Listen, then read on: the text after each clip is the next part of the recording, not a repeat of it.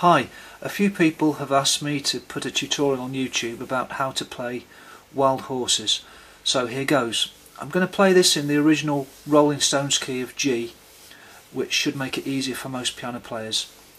Susan Boyle sings it in the key of A flat. If you want to hear my full version in A flat, you should find a link on this page. If you want to play in A flat yourself, then just take everything I'm about to show you up by a semitone. Let's start with the tune. It's very simple. Susan plays around with it a bit, so feel free to do the same when you play it on the piano. But it's basically this for the verse.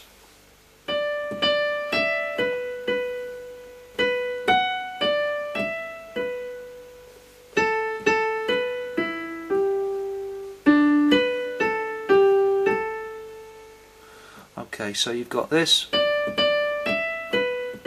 which is D, D, E, B, B, followed by this, which is B, F sharp, D, E, B, and it goes on to this bit, which is A, B, E, G, followed by this,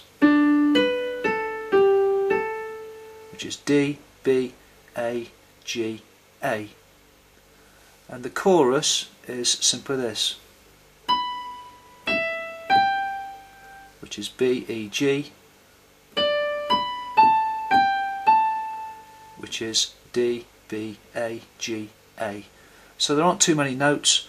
You need to familiarise yourself with that melody before you can continue. So the next step is to put the chords in. There are only 5 chords within the whole song, and they're very simple. You've got the 1 chord, which is G, the minor 2 chord, which is A minor, the minor 3 chord, which is B minor, the 4 chord, which is C, and the 5 chord, which is D. And they go in this order, so you're not actually starting on your 1 chord, which is G, you're starting on the minor 3 chord, which is B minor.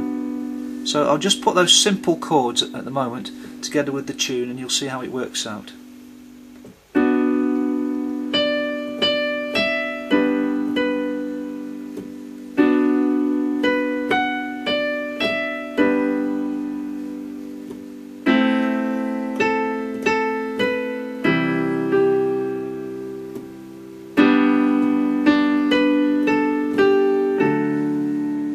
And then the whole thing repeats before you come to the chords for the chorus, which starts on the minor 2, which if you remember is A minor,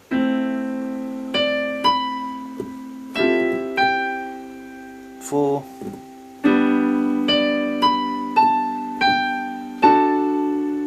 to 1 and 5. So those are your chords, but obviously it's very bland at the moment, because what Susan Boyle does to make this song sound very different is that she adds a 9th to pretty much every chord that we've got here, apart from the 5 chord.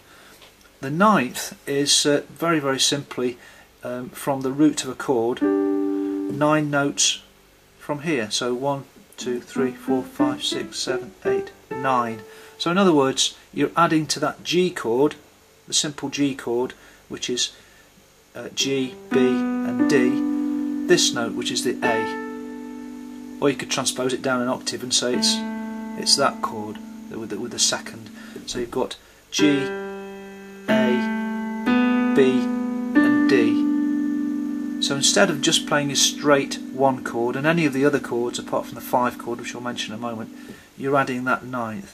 And notice what a difference this makes if I add that and maybe spread the notes out over the octave a little bit to the song.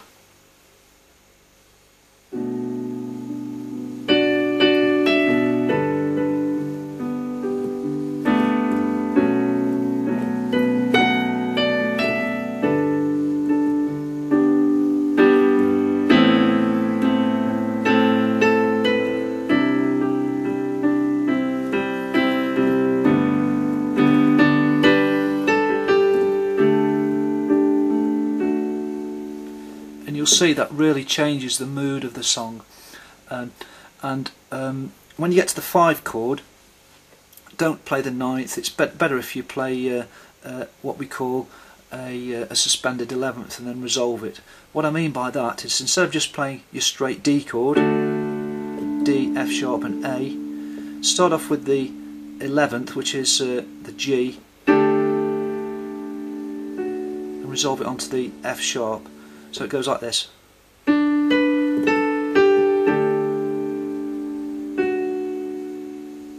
And then all you've got to do is add some arpeggios and other rhythms, and you're nearly getting towards what Susan has created in her version of Wild Horses.